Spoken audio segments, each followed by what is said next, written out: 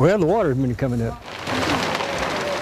We're trying to sandbag to keep the water out of the houses. Look at the river, you know.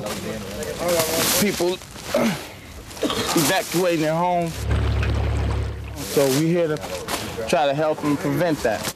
Here. Over a dozen volunteers from the Golconda Job Corps battle Mother Nature, surrounding homes in the village of Hulltown with sandbags. How many places you guys been trying to hit? Well, as many as we can, but we ain't got enough help. It don't seem like to get very many done. You took me the right way. This home's owner says without the help of the Job Corps, his property will likely be assaulted by the flood. He's seen water worse than this before. Oh, higher. It's been under the house. Twice. Do you think it's going to be up here a third time? It could be, but you know, if it's more coming, it will be. This crew will spend the day fortifying homes. Getting tight. But as their arms tire, they realize they can't do the job alone.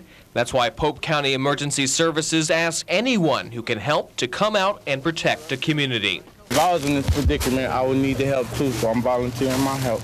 The people who live here have spent the past 3 days evacuating their homes. They say just in the past hour, the water has gone up quite a bit.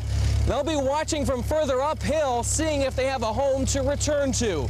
In Pope County, Ken Okel, News 3.